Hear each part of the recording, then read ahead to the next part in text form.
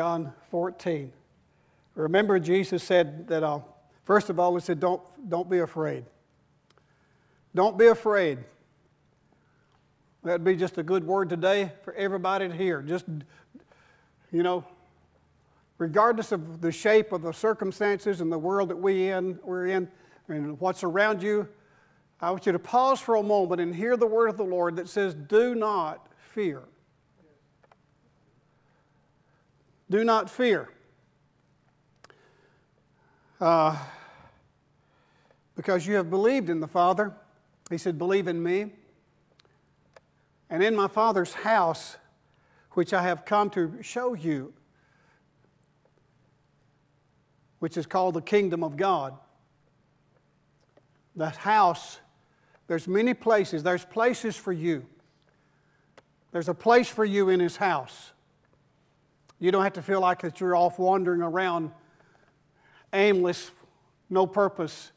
Your life's not important. There's a place for you. You're very important to the Father. Jesus would have us to hear that today. You fit in to the Father's house. If you would hear today that there's a place for you in the Father's house and that you fit into the Father's house, you won't have to try to fit into the world to find your place. Let me say that again. I just heard my mouth say something. If you know that you fit into the Father's house, there's a place for you in the Father's house. You won't try to fit into the world to find your place, because you already have a place in the Father's house through Jesus. And He's called you to that. And He said, in this Father's house, there's a place for you, and I'm going to come back to you. And that's what He did when He said, I'm going to send another comforter, another one like me, exactly like me. He's going to come to each of you. Could you understand that just for a moment? When the Spirit came on the day of Pentecost, who is the Father, by the way, the promise of the Father, the Spirit, who is the Father, would come. He was not coming to rest upon the life of Jesus in the earth. That's the reason Jesus said, I've got to go, because the Spirit of the Father is going to come now upon each one of you.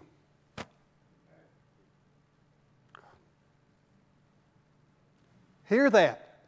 The Spirit of the Father is not going to be contained in me, Jesus would be saying to us, for us to hear the inference of what He was saying. The Spirit of the Father is not going to be just in me, but the Spirit of the Father is going to come to each one of you. And you're going to find your place in His house. So in verse 3 of John 14, He said, I go to prepare a place for you. I will come again and receive you to myself, that where I am, you will be there also. Listen to that. I'm going to come again to receive you to myself. Whenever we talk about what John 1:12 says, that receiving Christ into our life, we also need to include with that not only are we to receive Christ, but we are to actually keep pressing in to know that He has received us. It's not just a thing of one-sided to say, I've received Jesus, but we need Him to receive us, and we need to know that He receives us. Our confidence, our faith, all depends upon knowing He has received us. And if I know He has received me, then I hadn't got to try to jump through hoops to impress Him, because He's already received me. I hadn't got to do religious acts of righteousness because I know He's already received me. So the question today, do you know that the Father has received you? Or do you still feel like you're an outcast? Do you still feel like that you're on the outside looking in? There's a lot of preaching and teaching that wants to keep you there. There's a lot of doctrines and teachings of men that want to keep you out of the loop, to keep you at an arm's distance from God. Oh, they will say, it's going to happen later. But until you get there in the sweet by and by, you feel like you're at arm's length. You feel like you're still on the outside. And God doesn't want you to feel like you're on the outside. He wants you to know that He has received you into His house. And if you know that that He has received you, then again, you don't have to spend all this time worrying about, am I saved? Am I saved? I don't know. Oh, I don't know. You get beyond that, and you begin to take on the responsibility of the son that has come home. You remember the prodigal when he came home? Had all these excuses, all these reasonings about and all that he was going to do because he had felt so like a failure. And he had all these excuses and telling, oh, Father, just treat me like a hired servant. That's where a lot of the church is. That's where a lot of people have been taught to be. Listen, don't listen to a preacher that puts you there. You're not a hired servant. You're not treated like a hired servant. You're treated as sons and daughters of the Most High God. And He's called you to be that. But the prodigal, who knew better, of course, and all of us we knew better, didn't we?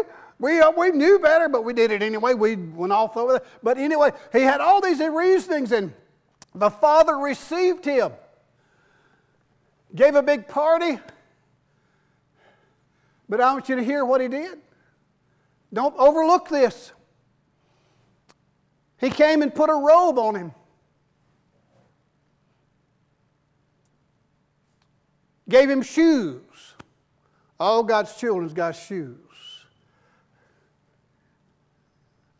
Some of you black folks ought to remember that old spiritual. I got shoes. All God's children's got shoes, right? But not only did He put a robe on him and shoes on his feet, He gave him a ring. And the ring said he has authority in this household. He's a son of the Father, and he carries weight and authority in this house. He didn't have to make up the fact to earn that. It was a gift to him. And when you know that you're received, God gives you gifts. He gives us gifts. A robe of righteousness in the blood of Jesus that covers up all the filth and the mud and the stain that we had received while we were running out there doing our own thing away from God. The robe of righteousness, getting restored in our soul. As the psalmist said, Lord, He restores my soul. And the scripture says that the word of the Lord is perfect. It's complete. It will restore my soul. When you know that you're accepted by the Father, it's a long, long step in knowing that your soul is restored. Because you're not always wondering, do you love me, Lord? Oh, Lord, do you love me? Will you help me today, Lord? Oh, I'll just do anything for you. Quit whining and being like a hired servant. Stop trying to be treated like a hired servant and start stepping up to be a son or a daughter of God. Take on that robe of righteousness. It's a family robe. Put on shoes. A lot of preaching has taught you to sit down and prop your feet up because God does it all while you just sit around and Wait till you get there. All that's a deception and a lie. The thing is, God gave you shoes. It's called the preparation of the gospel of peace. It's shoes of responsibility. But there has been so much junk preached. I mean, no wonder people are confused and mixed up and fruitless. Because you believed a bunch of lies. People have believed a bunch of lies. The simple revelation is this, simple revelation. We were lost from the Father.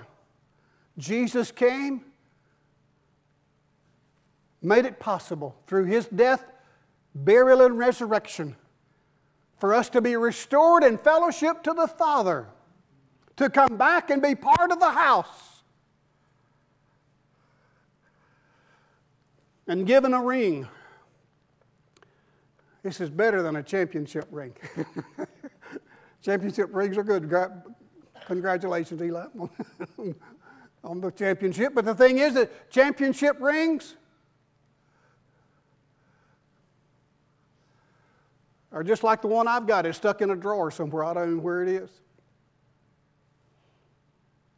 Because somebody else won it anyway.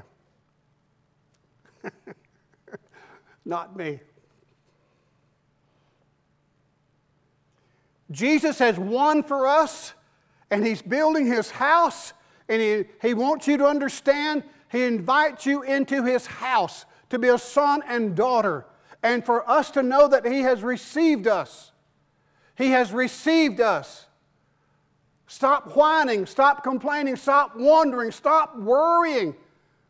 If you don't know, seek till you find. See, there's not a shortcut in that. I can't answer, nobody can answer all your questions. Because there's a place in God that God has reserved for each one of us that we get desperate enough that we will seek out the Lord ourselves. And that we will press through whatever we got to press through to get back to the Father ourselves. It's not enough for me to tell you, okay, you're back with the Father, you're saved. That doesn't help you until you know it. Till you know that you have been received. And once you know that you're received, nobody can take it away from you. You don't need all the doctrine and preaching and teaching about how to do this and how that, and if you've done this, you're right. If you've done this, if you made this, if you say the magic words, Jesus, come into my heart. Or if you've been baptized the right way, dunked, sprinkled, slapped in the face with a wet rag, whatever they do, poured water. None of that's even an issue anymore if you know you've been received. See, religious people come up with all this stuff of sacraments and antics that you go through, and if you do this, then that's going to cause you to be received. Nothing causes us to be received except the Father's receiving us.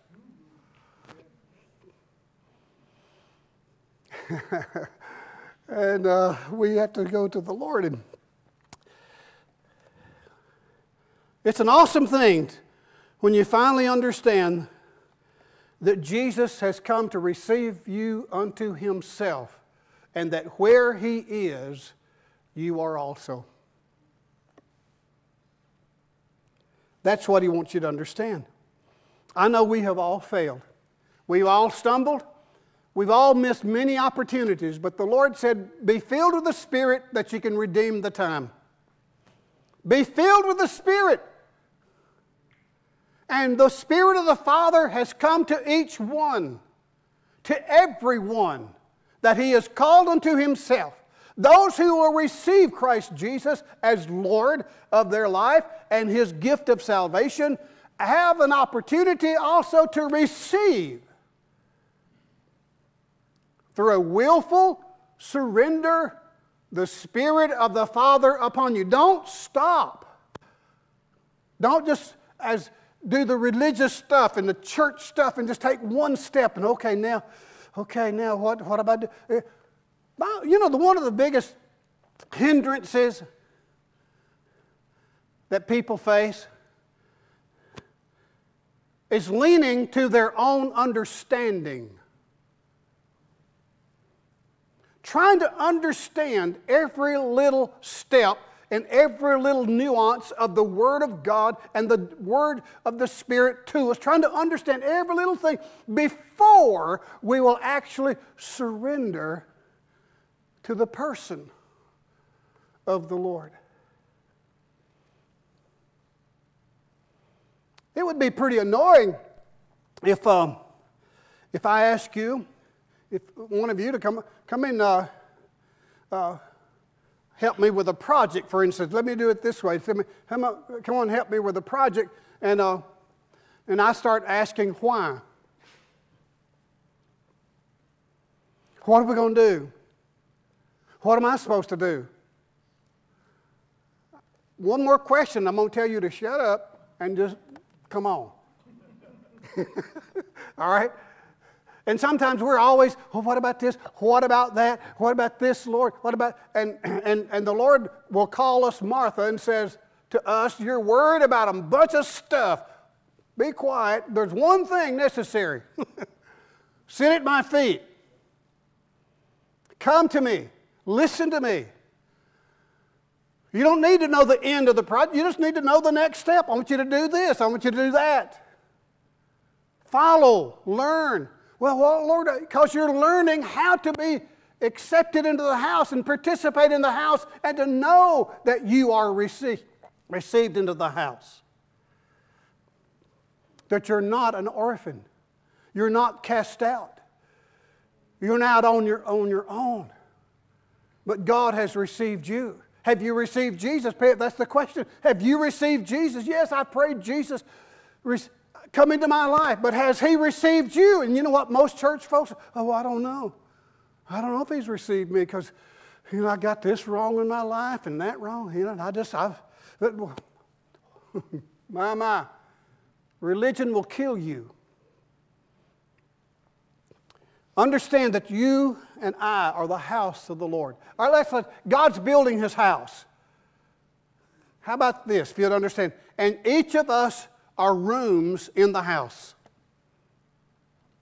Each of us are a part of that house. And here's the good thing. Since He is building His house, He does not leave us in the condition He found us in. He repairs us so that we fit in to His house. If we will let ourselves be repaired. If we'll stop following all the teachings and doctrines of what people are saying and follow the Lord. Follow His Word. Listen to the Spirit. He's quite capable of getting us there. Many people's faith, and I put that in quotations, has been formed by the opinions of people.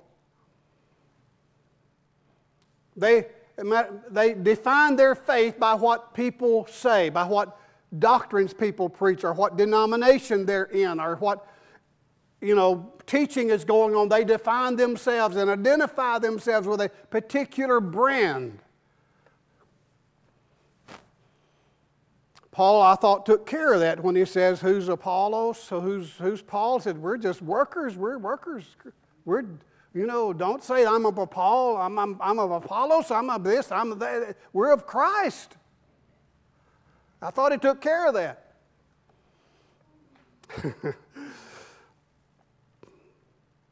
But there are a lot of people that want to keep you out of the loop because they'll say things, it's nothing to you. And I understand what some people are trying to express. The gift of salvation, the redemption, righteousness is of God. We couldn't add to it, okay? We couldn't do anything. Jesus did that. But in order for that gift to be ours, we've got to come out. It's called repentance. Come out of the foreign place and go to the Father and be received by the Father. The Father came to the prodigal and saw him at a distance and ran, and it says he kissed him and loved on him and put a robe on him and shoes and a ring, had a party. He received him. Do you know that you're received by the Father? Do you know that, I'm just asking a simple question that I heard this morning before I woke up, that I was to ask today. Do you know that you're received by the Father? For you see, since he's building his house, the Bible says, many places, but 2 Corinthians 6, it says that we are the temple of the house. We're the house of God. The same word that should be used. We're the house of God that houses the presence of the Spirit of the Father, or the Spirit who is the Father. How's that? We are the temple. We are the house of the living God. And listen to what that means. God said, I will dwell in them, walk among them. I'll be their God. They shall be my people. But it says you've got to come out. Be separate.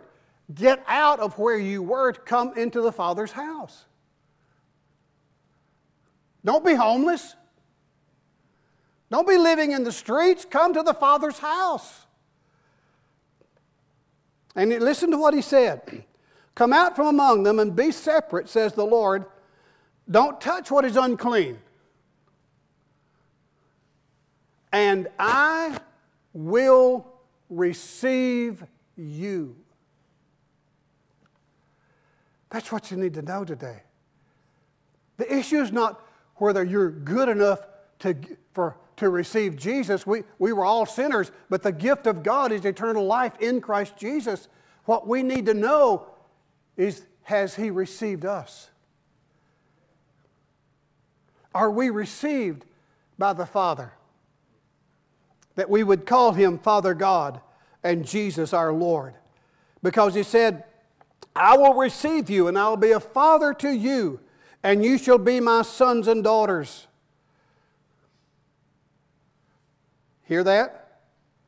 So therefore, having this promise that He's going to receive us and be our Father, and we would be sons and daughters, He says, let us cleanse ourselves from all filthiness of flesh and spirit, perfecting holiness in the Lord, or completing our part of joining in fellowship, because the word can be interchangeable.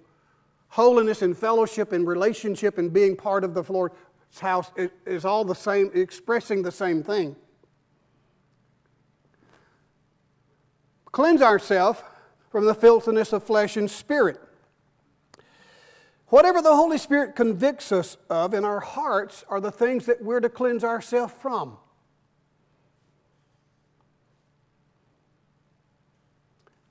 Okay, let me say that again.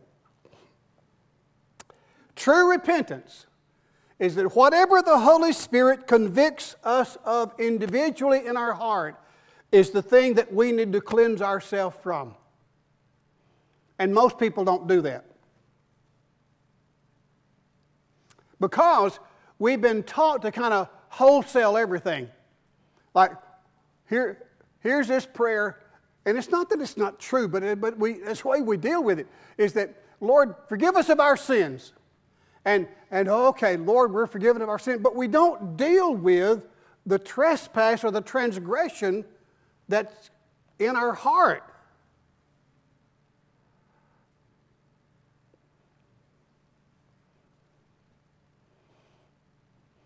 See, if I could just, with a carte blanche sign or saying, Lord, forgive me of my sins, that means, okay, the Lord forgave me of smoking dope. And I've never smoked dope. Oh, but I'm forgiven.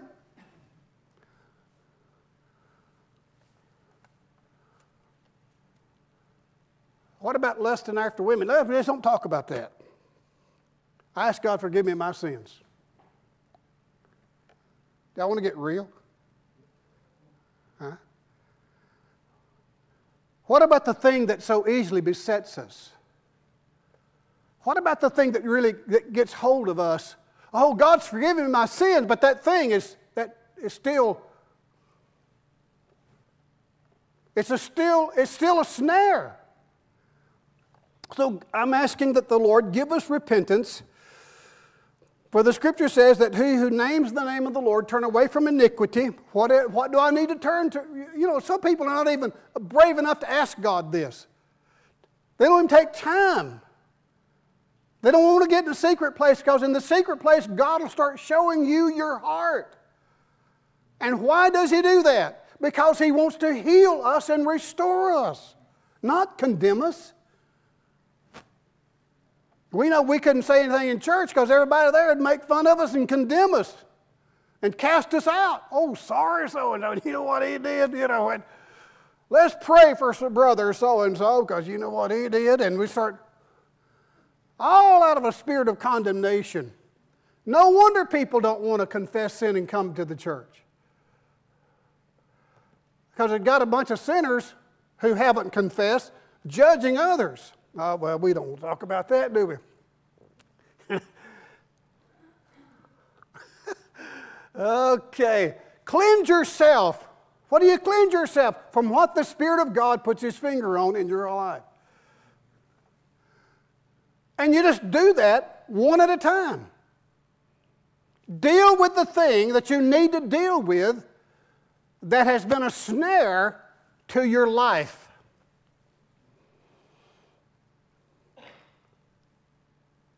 The Bible says that in the house there's all kind of vessels, but if you cleanse yourself from the latter, you will be a vessel of honor.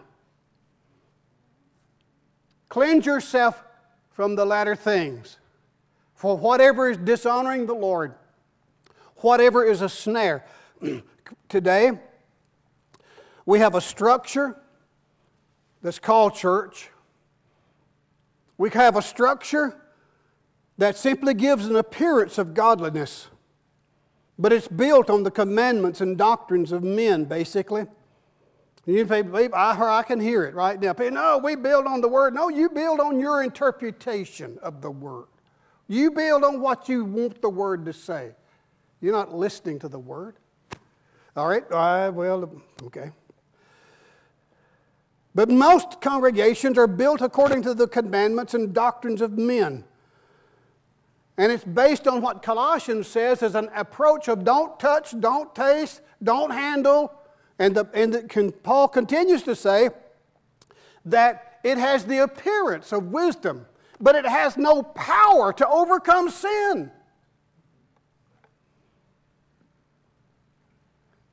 How many of us have been stuck there? We believe the Bible. We've asked Jesus into our heart. Oh, God, help us, but we're stuck with a snare. And that keeps us from feeling like the Father has accepted us and received us. But it's because He has received us, because we are forgiven by the power of the blood of Jesus, that we can deal with that and be cleansed of it and be released from that snare. Because true repentance in the eyes of the Lord, Psalm 91:3 says that we're delivered from the snare of the evil one, of the trapper. We're delivered from it. How long, Pastor Danny, have I got to deal with it till you know you're delivered from it? Deal with your heart. Deal with God. Keep going to the Lord.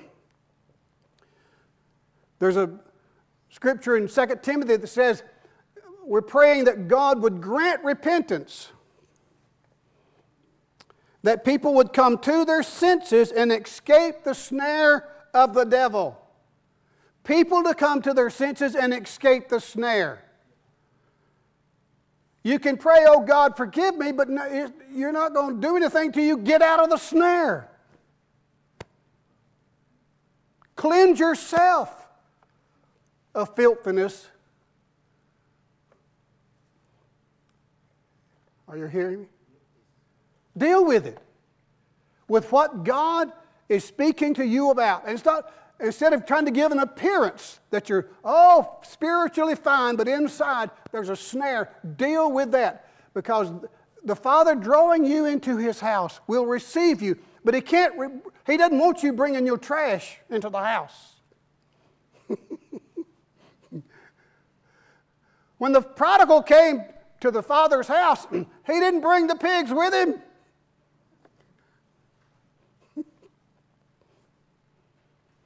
Okay, all right.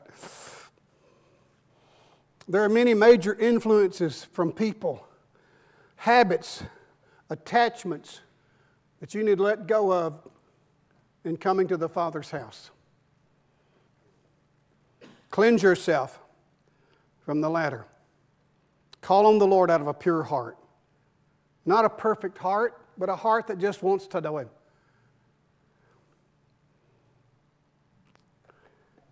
The Bible says that the Word of God is powerful. It discerns the thoughts and intents of our heart, because we must give an account to Him because He sees everything. It says that everything is open to His eyes.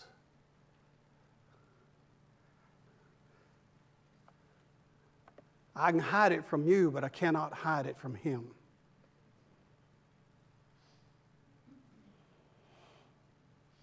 And the Lord is wanting me to deal with the snare, which is the thing I've been trying to, I can hide from you, but can't hide from Him, in which the enemy has had access to my life, because that's keeping me from participating and joining in and being part of the Father's house.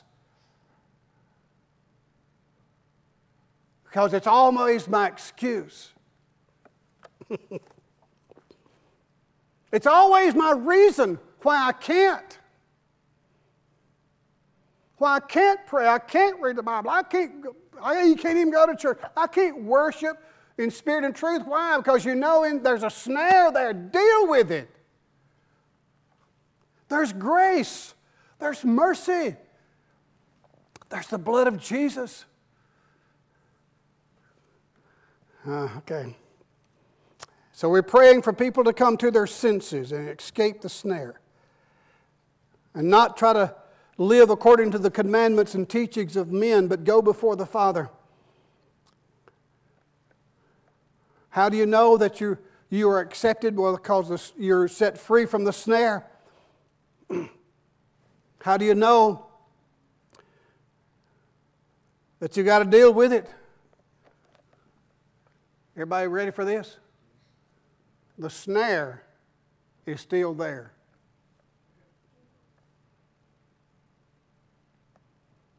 And if the snare is still there, get with God. He's calling you to Himself. He's not condemning us. He's not ridiculing us. He's not trying to get even with us. He's not trying to teach us something by the bad circumstances and the suffering that we're experiencing because of the snare. Not God. We're experiencing all this junk because of the snare. And God's wanting to get rid of that, but we've got to cleanse ourselves. Oh, God, do it. You've got to cleanse yourself.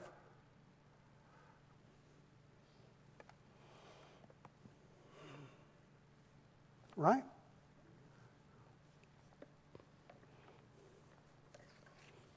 Let's cleanse ourselves so that we know that we're received. Because we cannot hold on to the transgression and the snare and have fellowship with the Father. Take hold of His presence. Want that more than anything else. Be willing to let go. Jesus, it was very clear. Jesus said you lose everything to come to me. You can't serve God. You can't serve the true God and Baal and all. You can't have mixed idols. You can't have stuff. You can't have a mixture. It's one. Because it's a snare to your soul. Deal with the snare. Don't excuse it. Deal with it. And God will give you grace to deal with it. Then you will know. Because the robe fits. So do the shoes and the ring. Because you've been covered by the righteousness of Jesus. Don't believe this stuff that says, oh, you just forgiven, you just got to put up with this the rest of your life. No, the Scriptures called us to be clean and right and in fellowship. And you want that. Then you'll know you're accepted by the Father. And everything that I have to deal with, from the point I know that I'm accepted and He has received me, He gives me power to deal with it. But I'm not dealing it trying to get back to the Father. I'm dealing with it as a son and daughter of God in His house. And I've got the authority to deal with it because of Him.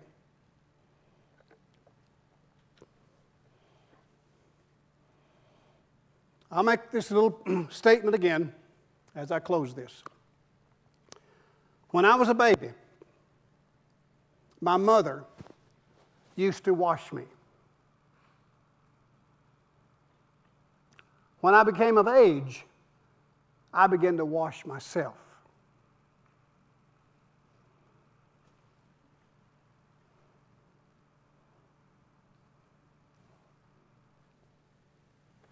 Let's stand up.